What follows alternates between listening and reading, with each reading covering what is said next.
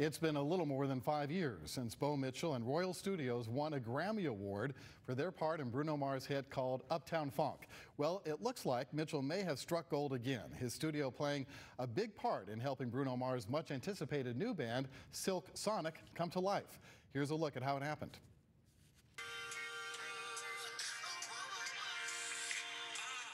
This whole call went down in the bathroom.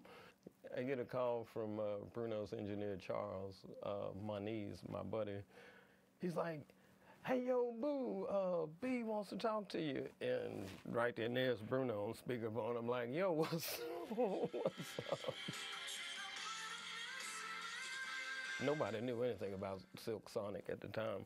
I didn't know what it was. He was like, man, we need some of those grimy Memphis horns.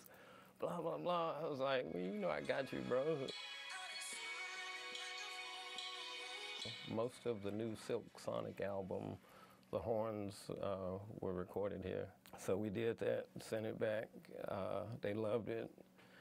About a month later, he called back. Can y'all do 2 more songs, 3 more songs? Sure.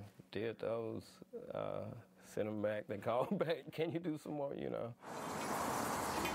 It's so awesome because there's so many Memphis connections. Cameron Whalen from Memphis has been with Bruno since the beginning, and he's now a part of Silk Sonic too. It feels good for an artist like Bruno to, you know, remember you, remember your name, or remember your craft. It feels good, and then it also makes you gotta keep working harder.